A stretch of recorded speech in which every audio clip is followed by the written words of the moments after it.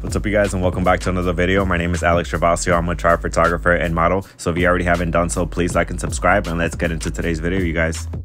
What's up, you guys, and welcome back to episode number 5 of the Wild West Tour series. So for this episode, we're going to be checking out Copper Cactus Ranch, and this is an all-male clothing optional campground just basically between south of Phoenix, and you're in between Phoenix and Globe, Arizona. So you guys, the drive there to the ranch is very, very beautiful, very scenic. I've never seen saguaros like this, very, very tall. Like, I've never seen any type of scenery like this. I'm from the Midwest, so I was just very wild when I got there. And when you arrive, there's a gate. Usually it's closed, but sometimes they don't really mind if you leave it open, but I usually let them know. So anyway, the first rule, you guys, when I get to camp is you get unclothed, get undressed. After you set up camp, you put your feet up and you just relax, take everything in. One thing I will say, and the best thing about Copper Cactus Ranch for me, is simply the scenery and the feeling you get being out in the foothills of the Superstition Mountains. You're basically, again, you're in the foothills, so you're in a bowl type of deal, right? And all around you there's mountains, so it's just a very, very beautiful scenic campground, and you guys, I want to introduce you to Cooper. He became my best friend and he was really, always around me or near me, especially at night, stuff like that. He is the campground protector, and it's just my best friend, so I want to introduce him to you guys. So look at this, you guys. The scenery, this is why I love this place. I mean, look, that's you don't get views like this anywhere else, other than maybe West Virginia where there's mountains, but not mountains like this. This is insane. And everywhere you look, there's plants, there's rock formations, near the mountains. There are several trails. This is one of them. You can just hike all along, but you can take walkie-talkies along with too. They usually advise you to take walkie-talkies along, just to be safe. But anyway, you guys, so this is another trail, and this is leading up to the outdoor showers and restrooms. And this is also Elephant Rock. That rock formation you see back there is called Elephant Rock. So they do have 2 different outdoor showers, I believe. They have another one by the pool.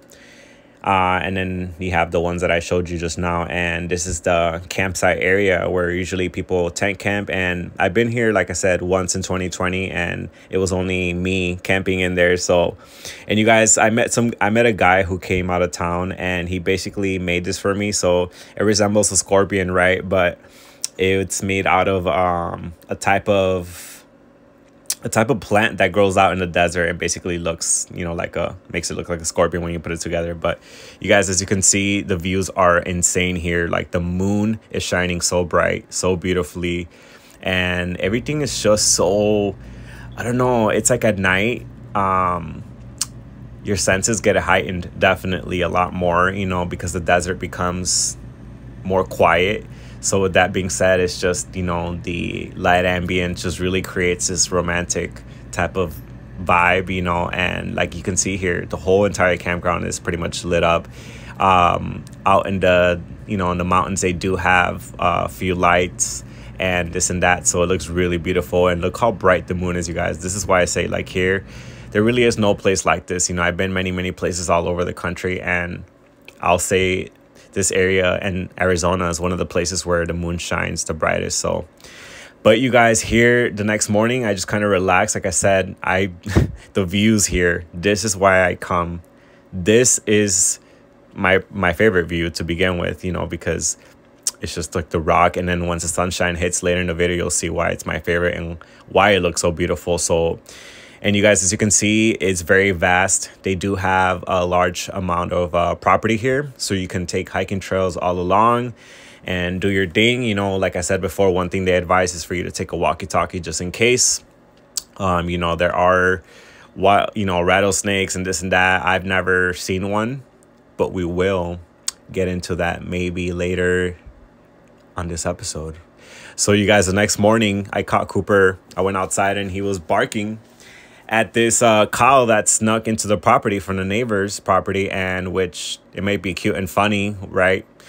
but they actually do damage. They destroy, they destroy the stuff on the ground. They trample all over things. They do things that they're not supposed to be doing. So it's not good, but basically Cooper ended up getting him out of the property and chasing him out. So, he doesn't do anything to them. He just chases them out, that's all. So anyway, you guys, I just did my thing. And, what's funny is, like I said before, is everywhere I seem to turn, a few moments later, or an hour later, there's Cooper. He would always just be right next by my side, and I decided to do a photo shoot with him. Look at this, you guys. I mean, look at that face. And he gave me kisses. And you guys, he's just the sweetest dog. Like, I don't know. It's so weird because it's like, I don't really see he's got such a soul, a beautiful soul that I've never seen before in a dog. Like, it's almost like he's human. I don't know. It's so weird, it's just like a beautiful aura he's got, so. And you guys, the next day, or I'm sorry, that same afternoon, I decided to go for a swim. And that's one thing everyone will say when they come and camp here is, what's funny is, I just tell people, because I've made videos or whatever, right? Made posts on Instagram, and people are like, oh, how are you keeping cool? And isn't it really hot there? And it's like, well, yeah, I went in the middle of June when it was 120 heat index. So that's exactly why I was in that pool just about every few hours, you guys. So I definitely love to swim. So I honestly was loving that, because usually when you go swimming elsewhere, you get out the pool and it's kind of cool or even cold, right? But not here in Arizona, in the desert. You get out the water and it is freaking hot. You dry out and then you want to get right back in that water. So I was just taking it all in. And you guys, one thing I do want to say is, you tell me in the comments below where there's a place where you can go swimming like this and there's views like this. I'll wait. I'll give you an hour. So, I mean, the views are just incredible. You know what I'm saying? So, you guys, again, there's nowhere else like Copper Cactus Ranch. Period. That's on period. I know Sawmill is voted America's favorite LGBTQ campground and resort, but in my opinion, it's Copper Cactus Ranch. Period. The hospitality, you guys, I want to say, I forgot to mention that they do have several cabins. They've got also tents that you can rent out. So if you don't want to stay in a cabin, that's fine. I mean, they're really, really cute and they're really small and modern. And then they also have tents that you can rent out, or you can also stay in the lofts. They do have a lodge where you can stay at, where you have your air conditioner, you have beautiful views of the mountains. So that's, that this is not an endorsement of any kind. I've just simply love this place, and I don't care to, say that because, Bobby and Rich have just been very, very beautiful to me, you guys. Their hospitality was just so beautiful and immense. We usually have conversations and how I'm doing and this and that and where I'm at in life and this, or where they're at in life, and this is a place of healing. So I definitely want to say that is, when you come here, you're coming here to relax, to just let everything go. We all live in a world where we all deal with things, and sometimes it's pretty heavy. Sometimes you might be coming through to a crossroads in your life where you're starting a new job.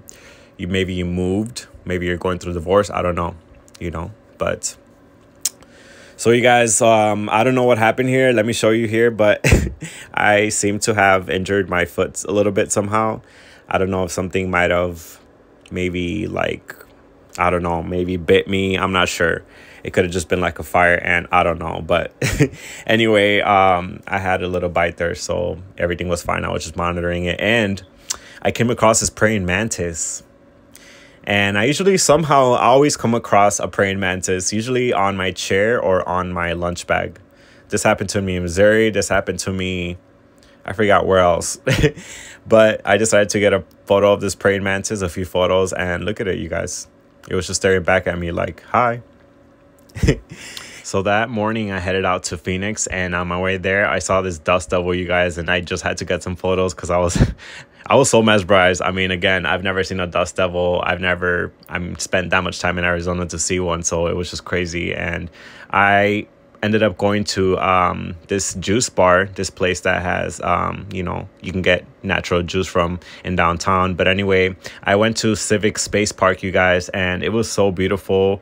I guess at night this place lights up, you know, this whole thing, this structure lights up. So I would have loved to come here at night, but I definitely don't like driving at night, especially through the desert like that. So I came here in the day, and there was very few people around, which kind of surprised me because it's kind of a beautiful place. You know, you're dead smack in the middle of downtown Phoenix. And also, I will say that I now thought about it, and it's like, well, it was really, really hot around this time. So you know, with that being said, there wasn't too many people out but me. So you guys, the next stop I headed out to was a place called Hunt's Tomb. And it took me a while to find this place because the part, like, you just have to kind of know where you're going. So it took me a while. Like, I got turned around twice. So anyway, I finally got to the place here. And this is Arizona's first governor, where he entombed his wife when she passed. And after, when he passed, he was entombed here as well. And so was her family, I believe. So yeah, it's just pretty cool history to know. And this is, I think it was made back in I think in the 30s, 1939, I think, or I believe that's right. So anyway, the views here are amazing. You're near the airport as well. And like I said, you guys, this is just outside of Phoenix, Arizona. So the views here again are just incredible. And this was just outside of a golfing course, I think. And then there's also a like a garden way off in the distance, I believe, here too. So it was just really beautiful to see this oasis in the middle of the desert like this. So I just really highly encourage you guys to go check out these places and just do your research. I mean, that's what I did, you know, just did my research before I went to go check it out. So here we have a view of Elephant Rock, you guys. This is what Elephant Rock from another view. And after that, I just headed back to the campground and got some food. You know, one thing I'll say is that they have several different things, lots of many choices, you guys. And I had the chicken strips and onion rings, which were amazing. Shout out to Rich. Rich is, I believe, the one who usually cooks, but he does a really good job, you guys, and he knows how to do it well. You know what I'm saying? He puts a lot of love into what he does. So just want to give a shout out to Bobby and Rich again, you guys. They really made my stay just extra welcoming. So I do want to say that. And as you guys see, look at this, you guys. Once again, I this is on period, but there's nowhere else like this place. Nowhere. And this is the lodge I was saying here, you guys. So here you can see those windows. Those are all rooms you can rent, and you can stay in for the night or a few days if you'd like, or even longer, you know. So there's people who have stayed here for like about a week or even more. So, and that's because of this, you guys. Look at that. I mean, who wouldn't want to stay in a place like this? You know, this is just incredible. There's several trails, you guys. They have several trails all along their property. So what you see is just the beginning of, like, you know, there's trails that go all along those mountains, all the way up those mountains. And I believe that's still most of their property. So, I mean, that's just insane. Could you imagine that? Like, you know, and this time around, I will say that the second time, which was this time, I didn't do too much of a crazy hiking, you know, but the first time I went with a few people, and that was really fun because we really went out kind of far, and it was a lot more safer that way because I was with people versus just doing it on my own like this. And like I said, it's beautiful and everything and freeing, but you guys, you just want to always be careful and be safe. Be very safe, okay? So you guys, after all that hiking, I just decided to put my feet up, relax, you know what I'm saying? Enjoy more views. Look at this. Like I said, I mean, literally anywhere you're at, you guys, anywhere you're at, you get views.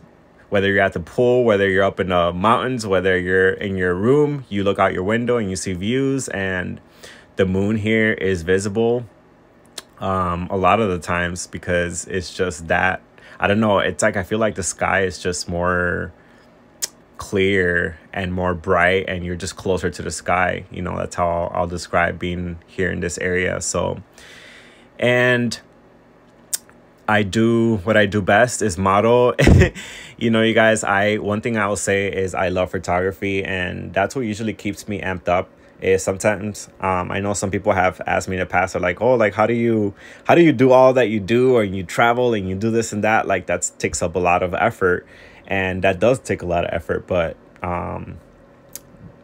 seeing all this, you know, and going to place to place, and then seeing different views and just beautiful views like this, and realizing how vast and how huge this world is, you know, this country specifically. But also, you guys, the more you travel, the more you start realizing how smaller the world is. I don't know, it's weird. It's such a weird, it's like a contradictory thing, right, to say, but that's just how it feels sometimes for me. So look how vast the area is, you guys. Like I said, one thing about this place is at nighttime, I wanted to show you here in this video, but at nighttime, like, you know, it's kind of crazy because like the desert comes alive in a way of like an artistic way, basically, you know, and there's lighting in places where you wouldn't even, you're like, how did they get lights up there? Yeah, it's so beautiful. And I will say that you'll never catch me wandering or hiking around this time or past this time, because again, you're out in the desert, so essentially you're near the wilderness. And you know, again, I don't ever want to run into or see any wildlife or anything that would freak me out, like in I don't know, you know, it just, again, you guys, so you have to be safe. You have to think about these things. You don't want to sit here and go hiking and then wonder why it's getting dark and you're still in the mountains. Well, you probably shouldn't have been hiking that late in the day. You know what I mean? So that's just, it is what it is. You just want to be careful, you guys. Okay. And I wanted to show you this other view, guys, of the mountains here as the sun was setting. And again, just beautiful views, you guys. And of course, once nighttime comes, the desert comes alive. Very much alive. So once again, you guys, I will say this, and I have to keep on saying this, but a lot of you guys watching this video and any other episode and live on my YouTube channel have not subscribed. So please, you guys, please, please, please subscribe and like this video. Okay, become a member as well. So more views of the desert at night. And one thing I will say is I did not sleep in my tent one single night the whole time I was here, you guys. I did not, because it was so hot at night. It was still like about 90 something, like 90 or 80 something. Very hot, like just, you know, heat exhaustion and all of that is no joke. And you definitely don't want to experience that. It's definitely not, it's not very good, you guys. And it's very dangerous to do so. So I asked the owners, you know, I definitely asked Bobby and Rich if I can if I can sleep in the, basically like in the couches, you know, which is usually just a hangout area, but they were nice enough to let me do that. So I don't stay in my tent and be miserable. I wouldn't have been able to sleep at night. Like I just, you know, being from the Midwest, and especially from Chicago, it's like at night I'm used to being cold, kind of, you know, a little chilly. And here it just doesn't happen, especially when you come in the middle of June, in the middle of a heat wave, basically. So with that being said, you guys, I just want to show you these photos of how beautiful the desert looks at night. And that's why I say that there's no other place like this, you know, there just really isn't.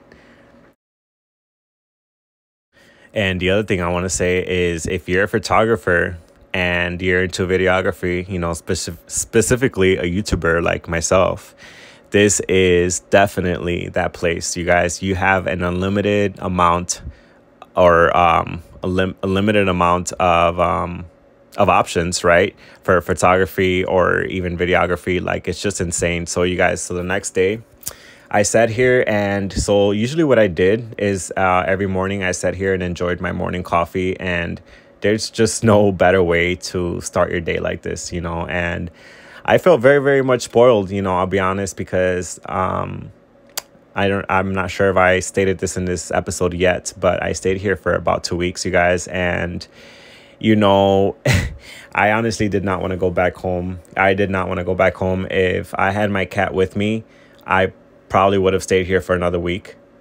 And I do want to say that at this time, I was not working because I was coming off of unemployment from when I used to work at Walmart years ago. And I basically was also living off of a few savings that I had, thankfully, and this and that. So I was just definitely, I remember that time because I said to myself, I'm like, I'm going to take advantage of this.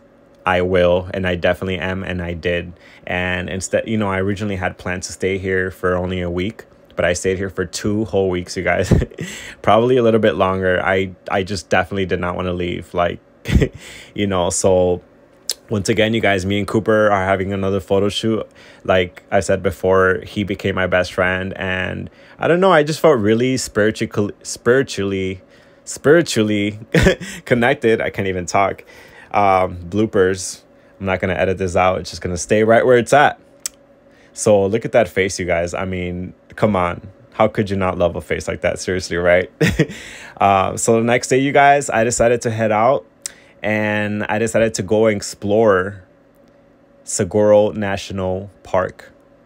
So once again, as I said before, the drive in and out of the campground is just so beautiful. And this was directly south of the campground. And once again, I ran into another dust devil, but this one was much bigger, you guys. And I was definitely closer this time. So I got photos and I didn't even go out of my way. Like, I just happened to come across it and it was pretty big. Like, I can't imagine being close to that. I'd be a little nervous. They can pick up a few things I read online, you know, and they're very calming here in Arizona. So, and especially in the desert. So, and here we are, you guys, Saguaro National Park. I've never been here before. I've seen so many beautiful photos online and I've never seen Saguaro this close. And I was just wild, you guys. And one thing I want to say again is around this time when I went, the heat index was about 120, 130 this day. This day was probably like about the hottest, which of course, right, I would just go out hiking, right? But I was also very careful, you guys. My car was having a very hard time keeping the air cold. That I do remember. And I drank a lot of water, you guys. I had that bag full of water, you know, so, and you just have to keep hydrated, you guys. But there was nobody else but another person on the trail. So, you know, that just tells you that there was nobody out that day because it was just super hot. But the area was just so beautiful, so vast. I can't imagine how far this, you know, like the trails go. But I came across all these different types of cacti and just different plants. And some of these plants, you guys, some of these cacti you see here are dangerous. They will jump at you. I read online, so you have to be very careful and don't just think you could just pose like this, pose next to a cacti like you can next to a saguaro like I did in that photo, because some plants you can't do that, okay?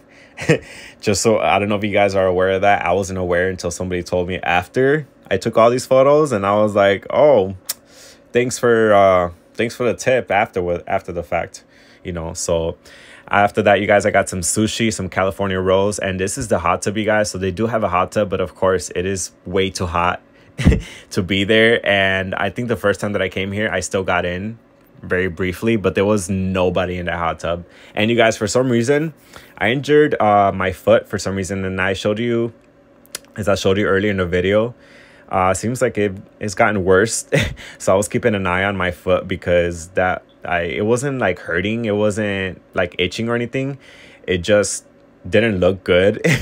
You know, and it looked more like a burn of some sort, I don't know, but I felt fine. It's not like I don't know, so I'm not sure what that was, but I was just kind of monitoring my foot to make sure that nothing was wrong. And I do what I do best, you guys. Just hang out. When you're here, you do absolutely nothing. That's what this place is meant for. So I hung out. I bought some coconut water. I put some real coconut pieces in there, some ice, and I sat down and just chilled out, you guys. Okay, if you come here, if you do this, tell me that there's nothing better than that feeling. just nice cold coconut water, and you're feeling hydrated, and you're just sitting there. Just sitting there enjoying all the beautiful scenery. Just time to yourself.